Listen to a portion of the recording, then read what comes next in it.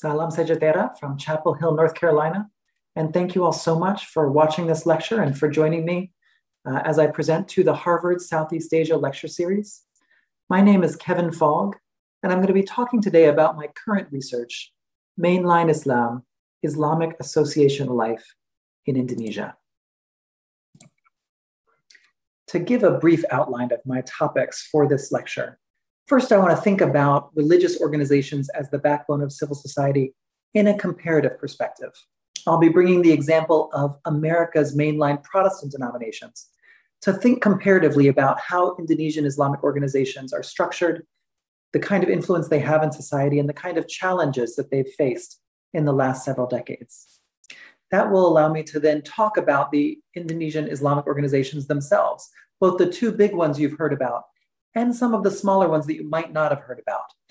My own research focuses on three organizations outside the spotlight, and part of the reason that they're outside the spotlight is because they're based outside of Java.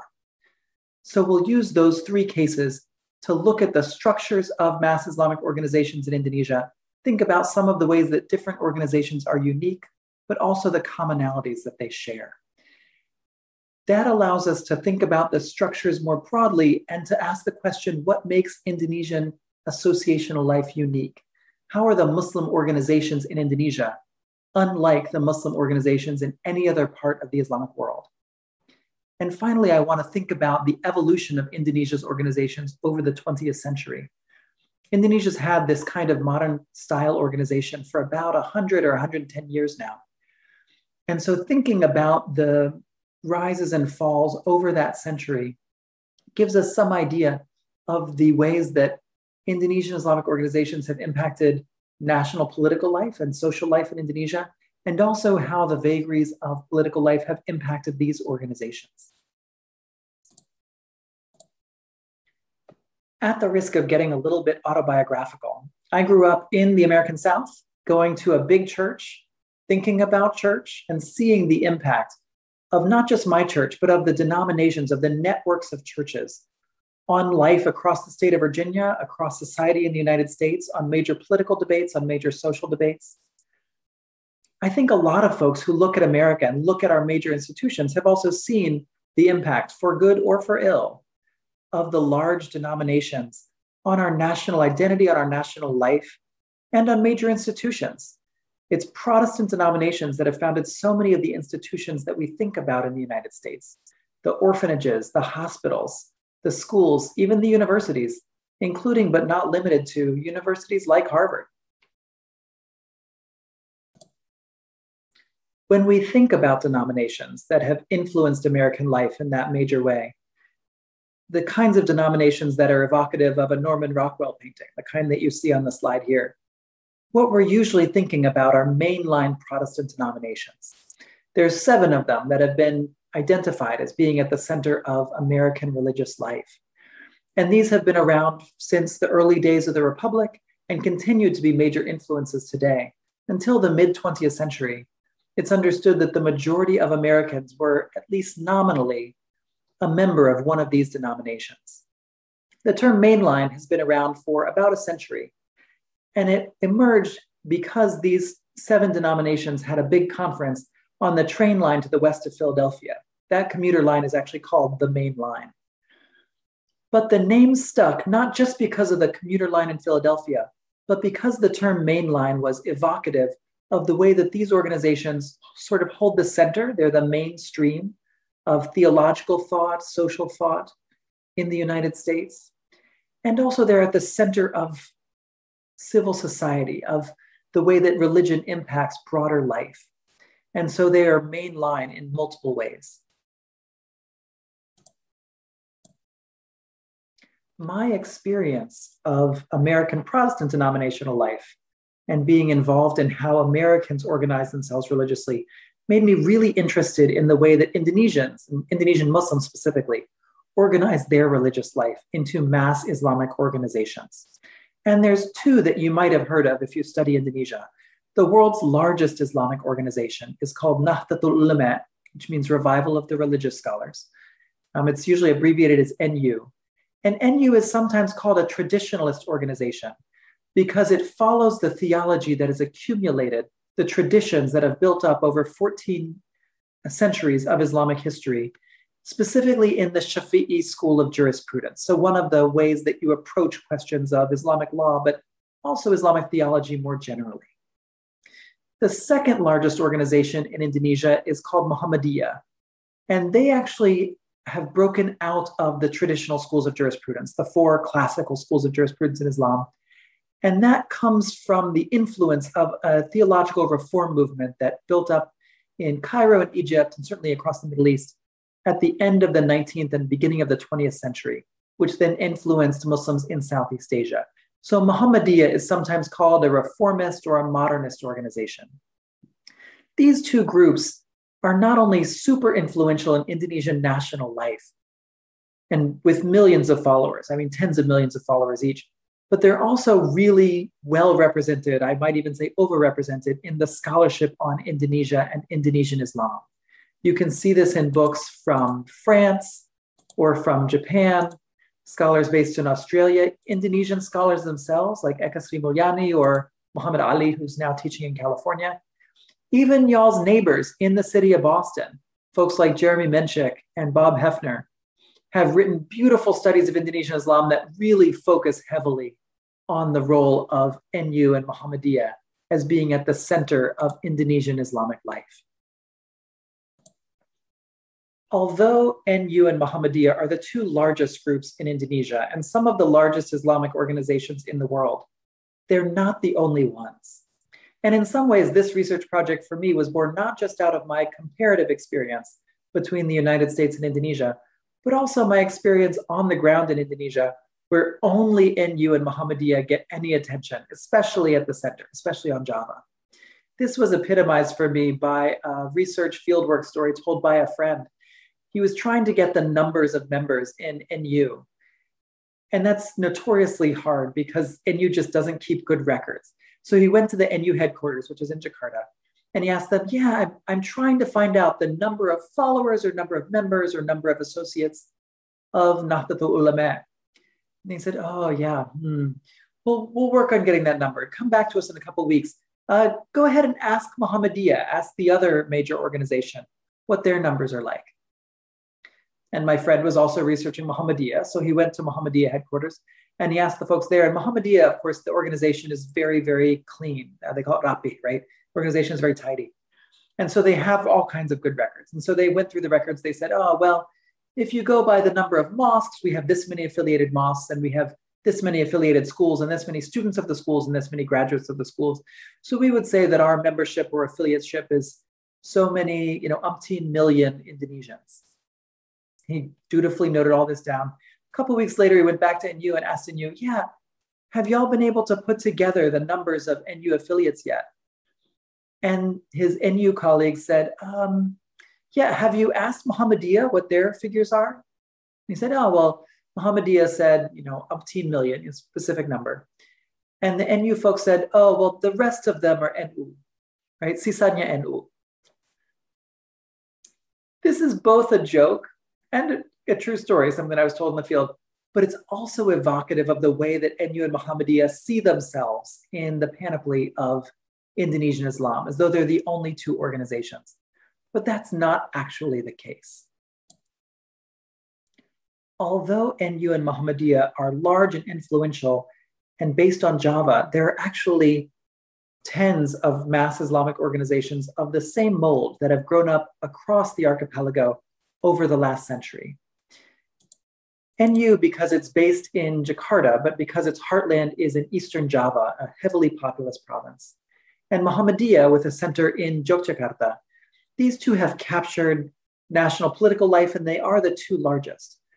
But there are dozens of others that have grown up in different regions since the 1910s and 1920s. So you might have heard of some of these. Perti, Persatuan Tarbiyah Islamiyah in West Sumatra, Pusa in Aceh, Musyawaratul Talabin in South Kalimantan, Rabita al-Ulama in South Sulawesi. There were others that were alive just as sort of a flash in the pan. When I was digging in the Dutch archives a year ago, I found Nahdlatul Shafi'iyah, the revival of the Shafi'is in Gorontalo, which only lasted for under a decade. but was a major influence in that province for that decade and was certainly a major focus of Dutch colonial attention as an Islamic concern. The three organizations that I'll be looking at in my research are all based outside of Java and have some interesting characteristics. I think that between the three of them, we capture the nature of smaller Islamic organizations, certainly smaller than NU and Muhammadiyah. First, an organization that was founded in Medan, which is now in the province of North Sumatra, called Jamiyatul Washliyah. Down on Lombok, the island just east of Bali, there's Nahdlatul Wathan. And in central Sulawesi, there's an organization called Alkhairaat, which is actually influential across the island of Sulawesi, parts of Kalimantan, and out to the Moluccas, out to the Spice Islands.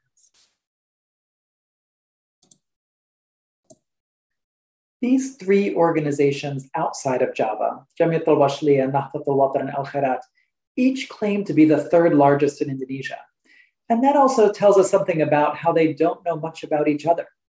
That once you get down to the regional level based outside of Java, folks are just looking towards the center. They're looking towards Jakarta or towards the major national organizations. But these regional organizations don't always recognize each other. But they've had a very parallel evolution, and they have a number of characteristics that are shared not only among each other, but also with NU and Muhammadiyah. The oldest of these organizations historically is Jamiyatul Washliyah. It was founded in Medan by a collective of students. It was actually originally founded as a debating society. And they were debating both the new theological trends that were coming into their province, but also debating what to do about Christian missionary activity. Medan was then administered as part of Dutch East Sumatra, and it was the gateway to the Batak highlands. Bataks at that time in the 1920s and 30s, many of them were not yet following a world religion. They were following traditional or local traditions, local religions. And so there was some Islamic presence, but there was a growing Christian missionary activity. And a lot of Muslims in Medan, including the Batak Muslims who founded this organization, saw that as a bit of a threat. So they founded Jamiyatul Washliyah to debate the theological reforms and to compete with the Christian missionary activities.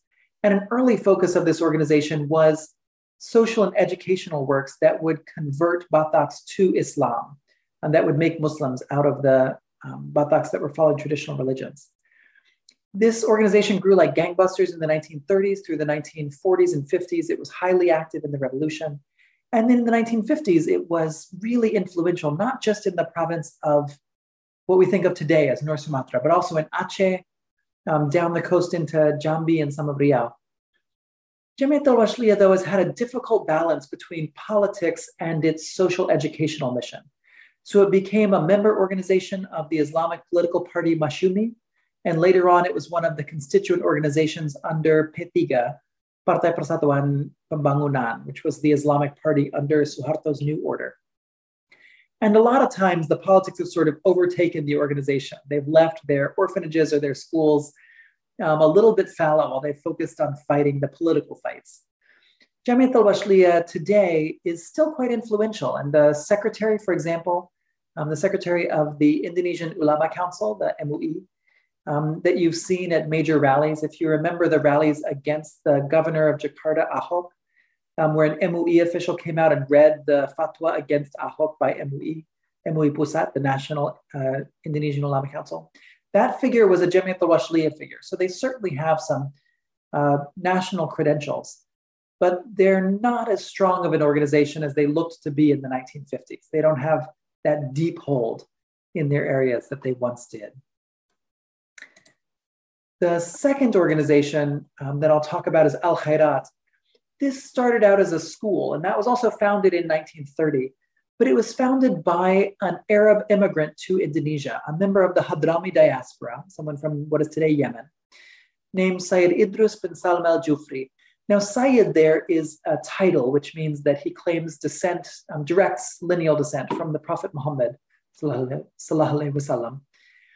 And Sayyid Idrus came to Indonesia first to trade. And he actually came from a family that had been trading back and forth to the archipelago, certainly for decades, we think maybe for centuries.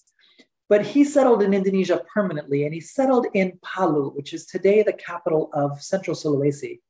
But back then was really a backwater. Didn't have a lot in the way of education, didn't have a lot in the way of any institutions. Even the Dutch presence was minor, and it was not clear in the 1930s that this would become a provincial capital later on.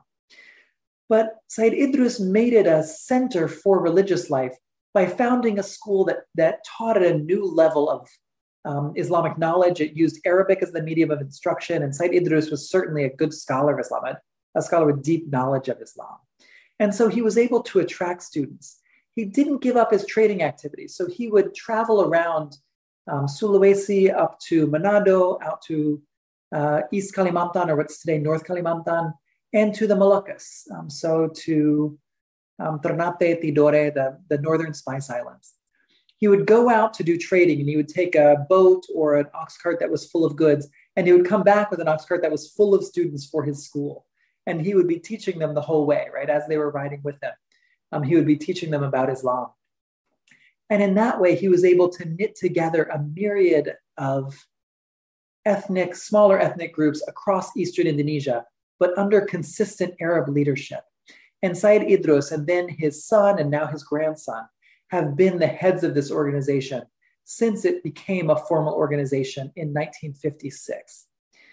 It's faced some difficult times because certainly Central Sulawesi has seen its share of challenges. Early in the days of the organization, this territory was under control of the PRRI Permesta rebellion. But it remains strongly influential in not just Central Sulawesi, but especially in North Maluku, in Gorontalo and Manado, or North Sulawesi, as areas that have Alkhairaat dominance in the Islamic structures of those provinces. And then the third organization I'll talk about is Nahdlatul Wathan. This one means revival of the nation. And it is in some ways a very nationalist organization, and in some ways a very local organization. It was founded also in 1930 as a school by a returning Haji, so a pilgrim from Lombok, who went on the pilgrimage to Mecca and stayed there for a number of years. He stayed for 6, 7, 8 years to study higher Islamic sciences in the holy cities. And then he came back and wanted to found a school in his home district that used those formats, those systems, those techniques, those pedagogies that he had learned in the Holy Lands back in his home. He went to a madrasa salafiyya, it's called, a madrasa that was founded by a South Asian immigrant to the Holy Lands of Mecca and Medina. This was based in Mecca, who used modern styles in the school. So it used classrooms, it used grades, it used textbooks. It wasn't just memorizing the classical text and reciting them back to your teacher. So when Muhammad Zainuddin Abdul Majid, the founder of Nahdlatul Wathan, founded a school, the school is also called Nahdlatul Wathan, on Lombok, this was really revolutionary. It was a new type of pedagogy, but it was very popular. And so this school grew and grew, and it established branch schools. Those branch schools then wanted to found an organization so they could coordinate between all of them. This is similar to what happened with Alkhairaat. And the Nahdlatul Wathan branch schools founded the organization Nahdlatul Wathan in 1953. This was actually in some ways connected to national politics. At that time, NU had just broken off from Masyumi as a political party. And Masyumi was desperately afraid that all of the people who followed the Shafi'i theological tradition, the Shafi'i madhab, school of jurisprudence, would vote for NU as a party and wouldn't support Masyumi any longer. So the national Masyumi leaders kind of poked at Muhammad Zainuddin Abdul Majid and said, please, would you just found an organization, then affiliate to us so that we've got some of those traditional supports in your region. Muhammad Zainuddin Abdul Majid was also really fascinating as a character who blended deep theological commitments that were normatively Arab, right? That he taught in Arabic, that he had spent all of that time in Arabic-speaking schools in Mecca. But he was also deeply Sasak. And so he did a lot of things in this organization that were pulling from pre-Islamic or quasi-Islamic or para-Islamic Sasak traditions. He wrote 3 books of poetry that are constantly evoking the landscape of the island of Lombok with Mount Rinjani, with the waterfalls, with the streams of his local area. He used a lot of Sasak traditions to build his charisma on the island. So one of the things about Sasaks is when you pass from one life stage to another, there are certain ceremonies you do. And the ceremony passing from babyhood into childhood is the first haircut you get. And so Muhammad Zainuddin Abdul Majid would go around to all of these villages administering first haircuts to children, right? Bringing them into childhood. But that would also give him an entree to say, and this child should be sent to a Nahdlatul Wathan school. They should be educated by Nahdlatul Wathan as an Islamic organization. Now, Muhammad Zainuddin Abdul Majid lived for quite a long time, to the age of certainly over 90. There's debate about what his exact birth date was. But when he passed away in 1997, there was a crisis in the organization because his intended heir predeceased him by just 40 days. So when Muhammad Zainuddin Abdul Majid passed away, he didn't have someone to inherit this organization from him. And at the National Congress of Nahdlatul Wathan that they had immediately after his passing, one of his daughters, he only had two children, both of them were daughters. One of them, the younger daughter, was chosen as the new head of the organization. Now, that was radical in a number of ways, but most notably, it was radical because this was a woman who was going to be the head of a mass Islamic organization with millions of followers.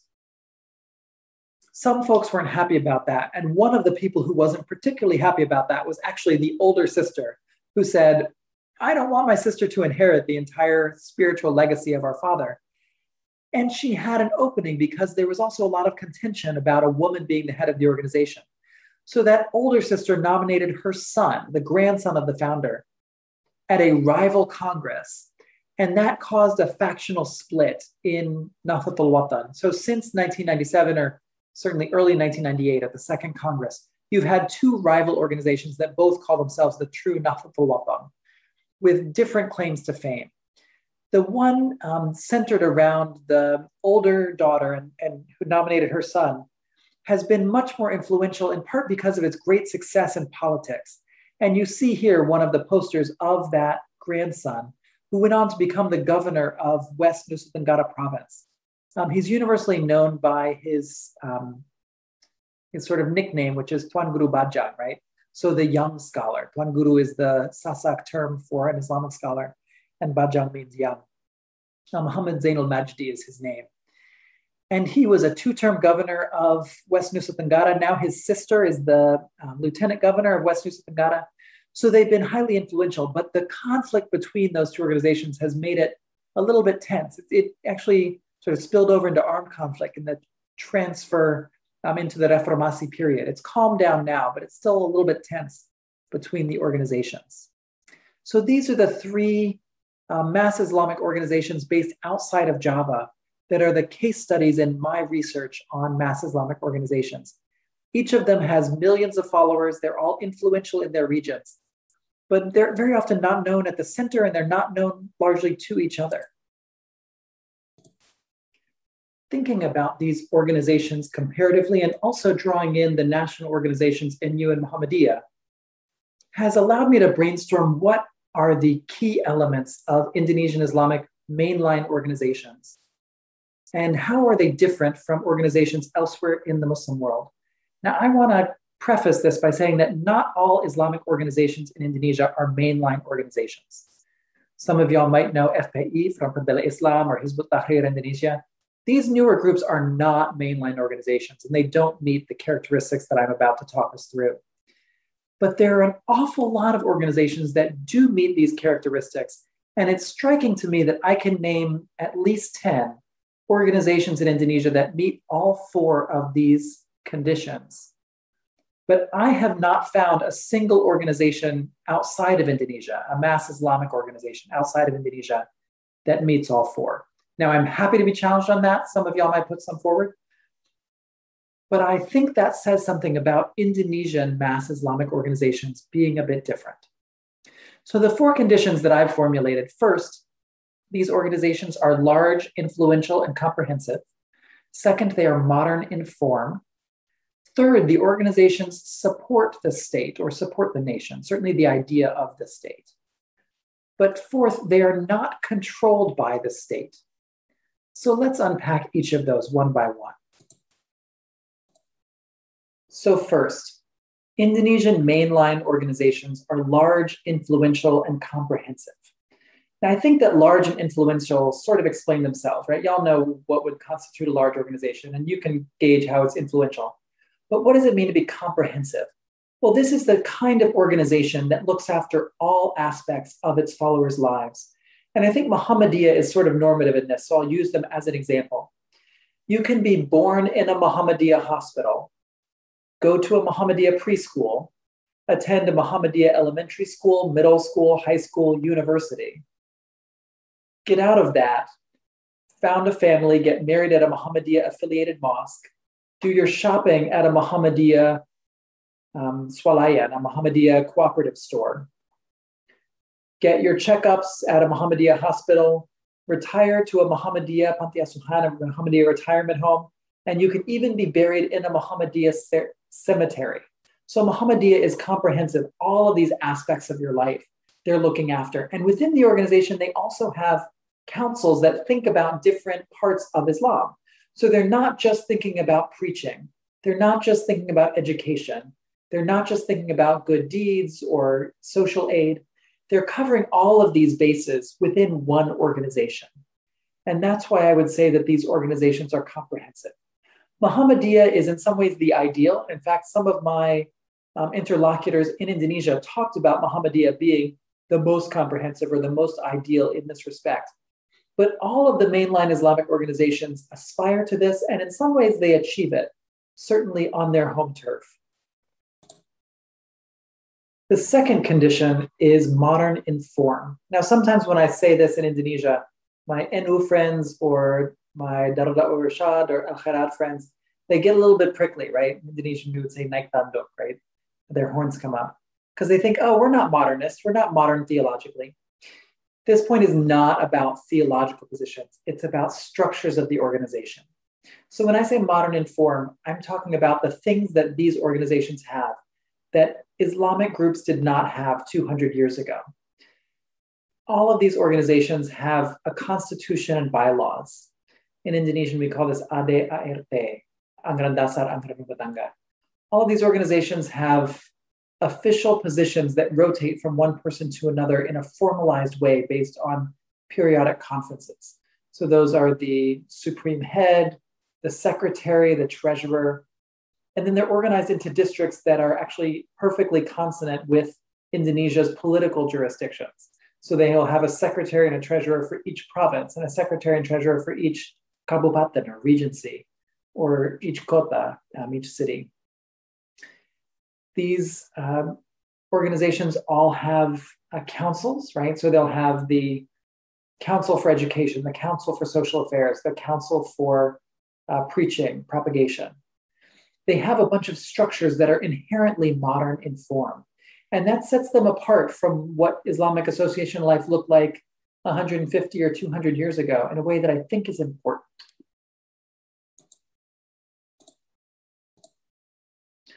My second two conditions are about the relationship of these organizations to the state, or at least the idea of the state. All of the organizations that I'm talking about as mainline Islamic organizations in Indonesia are supportive of the idea of Indonesia. In fact, they're very vested in it. A lot of these organizations fought hard for Indonesian independence during the revolution. They've been involved in Indonesian politics, they've been involved in Indonesian society, and they accept Indonesia as sort of the container in which Islamic life is going to happen. So these organizations also engage in nationalist practices. Nahdlatul Wathan probably stands out in this because it has quite so much Indonesian patriotic material in its organizational identity.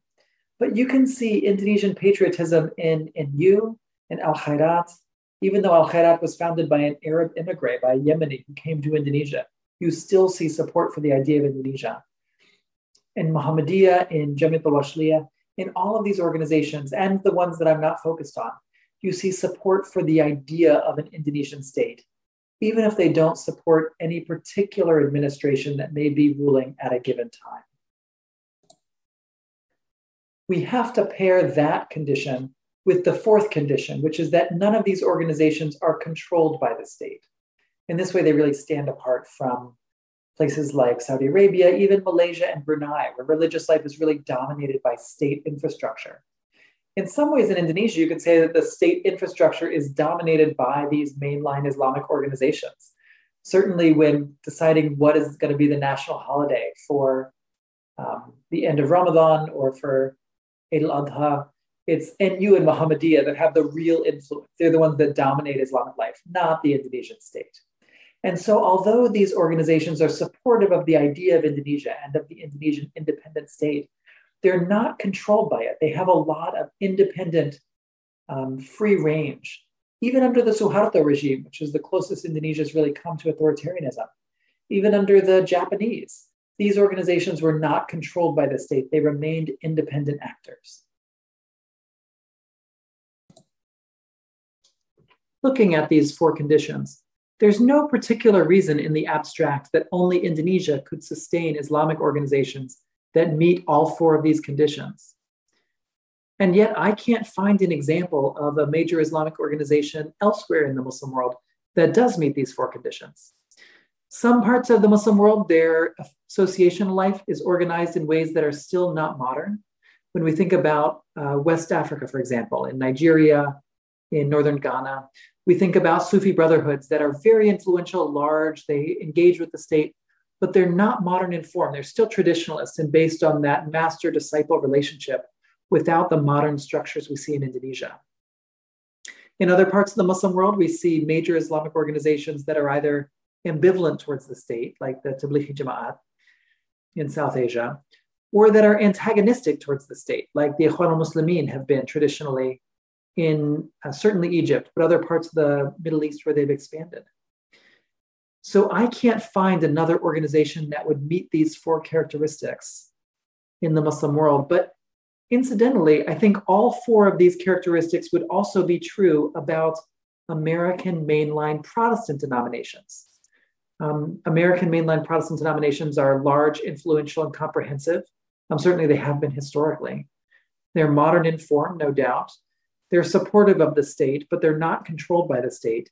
So in that way, I think that we can draw an interesting and useful comparison between American Protestant denominations and Indonesian mass Islamic organizations. And I'd be interested to tease that out with you all in the question and answer session. In the limited time I have left, I want to talk a little bit about the parallel evolution of all the mainline Islamic organizations across the 20th century. Sometimes when folks have focused too closely on NU and Muhammadiyah, they think that some of these things are unique to those organizations. But we can see such commonalities among such a large number of mainline Islamic organizations that it should lead us to step back and think about some of the bigger structures, the larger ebb and flow of religion, or specifically Islam, in Indonesia's modern history. The first wave of the mass Islamic organizations that I consider to be mainline was in the 19-teens and 1920s, when these things were established largely in competition with Christian missionaries, but also in competition with Muhammadiyah. Muhammadiyah was the first to emerge, and because it carried the banner of reformist theology, some of the traditionalist organizations rose up in competition or in contradistinction to the Muhammadiyah's theological position. One of the ways that these things emerged was to be founded directly as organizations. But there was a second pattern of emergence for some of these groups. Among my case studies, this would include Alkhairaat and Nahdlatul Wathan, where first they were established as part of a new wave of schools. Those schools brought new types of pedagogy, specifically Islamic pedagogy, to Muslim communities in the 1920s and 30s. And in some ways, those schools were competing with Dutch colonial schools or Christian missionary schools. But in other ways, they were influenced by trends in Islamic education that were happening around the Islamic world. They brought in formal curriculum, classrooms, grades, diplomas, and certainly a higher level of Arabic fluency, not merely recitation, but actually understanding the Arabic that they would use for theological purposes. These schools would then grow into networks, and the networks blossomed into the second wave of organizations in the 1940s and 50s, as the graduates of these schools wanted to organize, wanted to collaborate, and also as the leaders of the first school, of the Sekolah Induk, right, the founding school, wanted to create chains where graduates of the branch schools would sort of culminate into that central school, that first school at the higher levels. Creating an organization made it easier to do that. Looking into the 1940s, we see that the Indonesian mass Islamic organizations were key contributors to nationalism, especially in the revolution. Some of y'all may know that my first book was on the role of Islam in Indonesia's national revolution. And we see groups like Nahdlatul Wathan, Jamiyatul Washliyah, Muhammadiyah, and creating militias, preaching to their followers and to any Muslim who will listen about the importance of fighting for Indonesian independence, and also helping to shape early politics.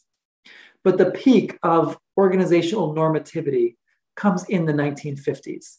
This is in part because Islamic mass organizations are the best way to get into the political game in early independent Indonesia. So a lot of folks are scrambling to create these organizations in a way that will help them in state capture. Once the Indonesian state has established a ministry of religion, and you really want your buddies, the folks who are theologically aligned with you, the folks who went to Islamic schools with you, to get into the plum positions of that state bureaucracy, of the Ministry of Religion, then it's best to have an organization which will help you to box out, which will help you to angle your people into those posts. So in that way, the creation of organizations or the solidification of organizations was really dovetailing on the solidification of a religious bureaucracy in the Indonesian state. At that time in the 1950s, a lot of these mainline Islamic groups had all of the organizational trappings that we associate with 1950s American Protestantism. They were creating their own songs, a lot of which were actually sort of marches. They had their own scouting troops. They had auxiliaries or affiliate organizations for women and for young women and for youth and for teachers and for scholars. Some of them had affiliate organizations for fishermen or for farmers. I mean, they really had all of the trappings of organization life to the hilt that one could want, in a way that for me felt very evocative of what we think of Protestant denominations having in the West and certainly in the United States.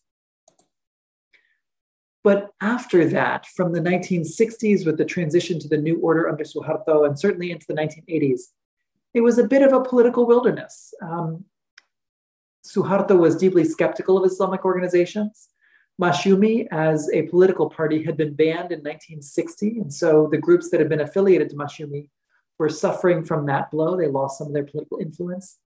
Even NU, which had remained separate from Masyumi and remained a political party until the fusion in the 1970s, was struggling to carve out a place for itself in the new order established by Suharto. And so they didn't do very well, especially in the 1970s and 1980s.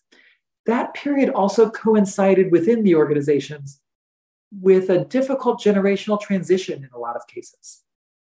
In Nahdlatul Wathan, although Muhammad Zainuddin Abdul Majid was around until the 1990s, he tried in the 1970s to pass it on to one of his sons-in-law. Didn't take, he had to take it back over. That was a sign of a difficult generational transition. In Jamiyatul Washliyah, based in Medan, they had a first generation of leaders. It wasn't a single group or a single family, but they had a first generation that was passing away in the 1960s and 70s. And they had to find new leaders to take on the mantle of this organization. Same thing with Alkhairaat, based in Palu.